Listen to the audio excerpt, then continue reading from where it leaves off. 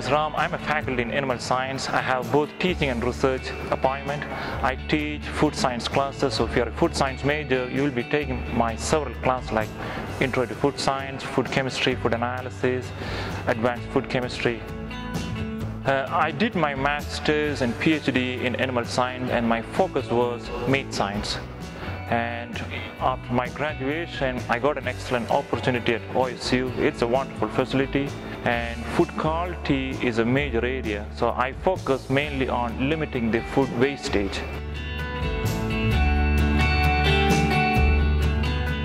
So if you have passion for food science, in addition to your major, you need to take 20 more credits. If you have interest, I would recommend contact Dr. Van Overbeek or Dr. Fitch. So you need to have a food science minor. There are students from Ag Business, Ag Communication currently minoring in food science. Recently, there are 2 students from Chemical Engineering and Industrial Engineering. They're minoring too. So if you plan to work in a food industry, I would recommend food science minor will be a great addition.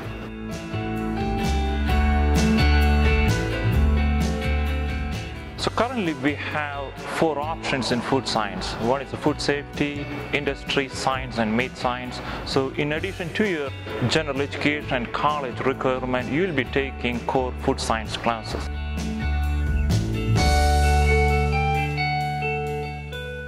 One unique feature with the food science curriculum or option sheet is you need to have an internship. So that's a great way to get some real-world experience. And also FAPSI is a wonderful facility, works closely with industry. So there are several projects going on, so you can volunteer or work at FAPSI, so that way you'll get some really good experience. And also we have a food science club, so we strongly encourage to participate in food science club activities. So we take students to industry tour, we have some guest speakers. So if you have interest, I would recommend make use of the opportunity. So that way you'll be well prepared.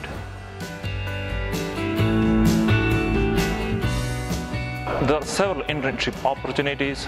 If you have some interest, I recommend contact Carrie Doyle. So she is a student success coordinator. As food science is a very broad area, so depending upon your interest, you can work in various companies like R&D or as a food scientist or a quality assurance officer, or else you can work in FAPSI too. So there are some interns working in food quality area, food microbiology area, so that way you can get really good hands-on experience.